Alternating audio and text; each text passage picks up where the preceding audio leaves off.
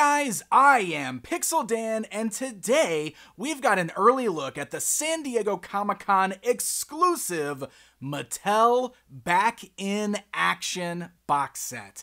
This is a really interesting exclusive, and it's one that I was pretty excited about upon learning of.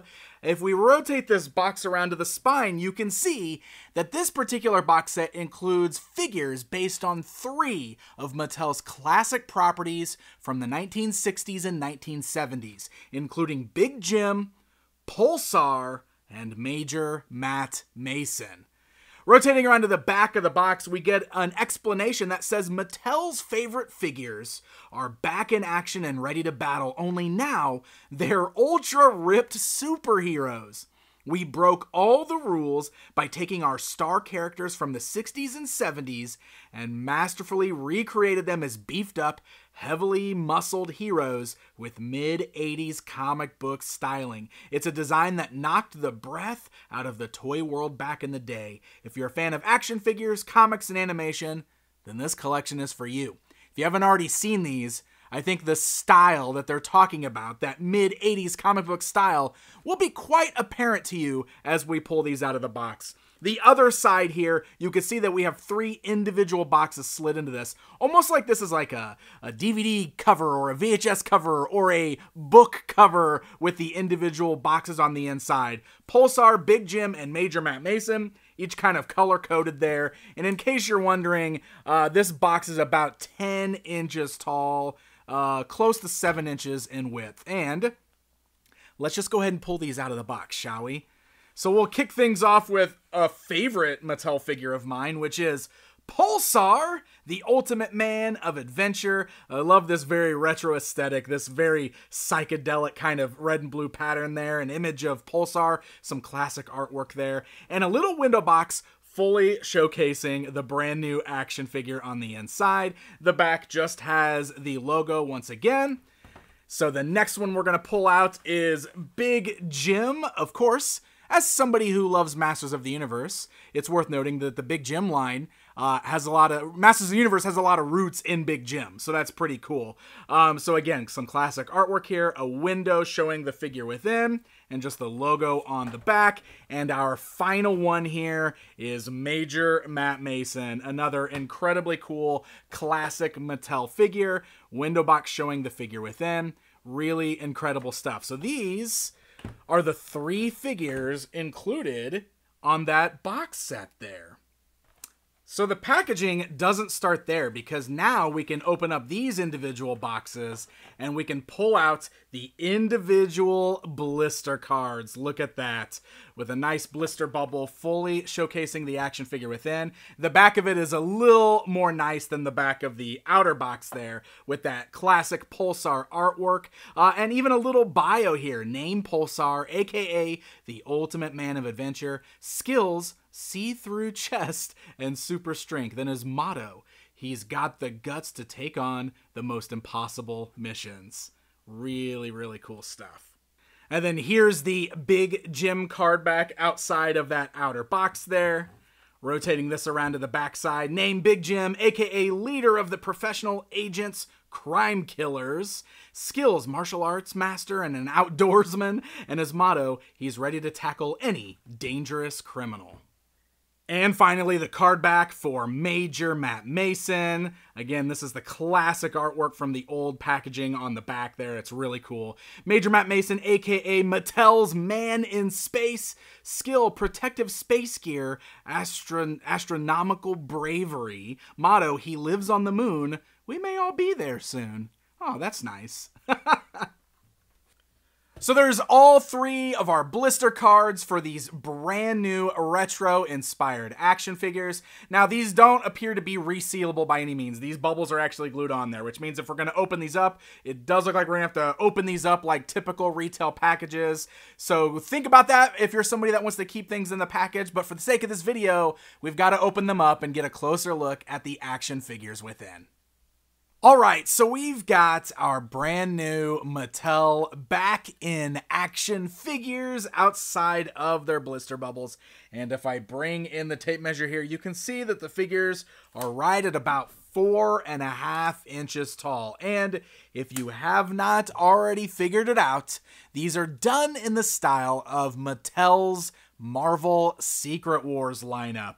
Very, very similar. In fact, why don't we go ahead and just start with a little bit of a comparison time to show you some of the classic Marvel Secret Wars figures standing alongside these new ones. Now, one thing I will say is that these new ones do seem to be a little bit bigger than those Secret Wars figures. Definitely bigger than characters like Spider-Man. I would say Magneto is probably the closest in size, but these new figures are even bigger than him as well. So these are brand new sculpts. They are not reusing the very old Secret Wars molds at this point, but they just created brand new figures that are done in the style of Secret Wars. A little interesting that they're a bit bigger than those Secret Wars figures, but the form factor does feel the same. It's very similar. They look very similar. So definitely done in that style, which I think is appealing to a lot of the older collectors of figures from the 80s like Secret Wars. It's one of those form factors that I think a lot of fans really love. So it's really interesting seeing Mattel take some of these classic licenses that in most cases, I mean, in the case of Pulsar and Big Jim, these were much bigger figures. Pulsar was like a 12-inch, Big Jim was like an 8-inch, and then Major Matt Mason was a bendy figure. So now we've got them in a proper sort of almost 5-inch scale action figure. So that is really interesting stuff. So we can go ahead and look at these guys individually here. So Major Matt Mason has got quite a bit going on. In fact, he's got the most deco, I feel like, out of all of them. And it's worth noting that the bodies are like the same bodies on all three of them, where there's no extra sculpted details. They're smooth bodies, and all of that deco is just painted on there. So you can see lots of design work to make it look like Matt Mason is wearing his classic astronaut uniform with like the black on the shoulders and the thighs and the knees. You got the US flag right there across the chest. And then the head sculpt is where there's really only any sculpted details whatsoever. So he's got the little flat top and everything there. And of course, these guys are just your basic 5 points of articulation, with the head turning left and right, the arms moving up and down, and the legs moving up and down. And that's all you're going to get out of these guys, just like the old Secret Wars toys. Big Jim, of course, had lots of different looks in his line. So this is kind of like your standard Big Jim look with the blue shirt. You got the belt, the white pants, got the little wrist bracer here, this communicator looking device. Great 70s hair. I will say that the left eyeball looks like it's a little misprinted on mine. It is definitely not lined up the way it's supposed to be. I don't know if that's going to be a common thing on all of these or if I just got an unlucky one here. You'll also notice, I don't know if you saw with the lights on there, but there is quite a bit of copyright information on the back. Interesting that these are dated 2020, making me think that these were meant for something sooner than what we're getting now.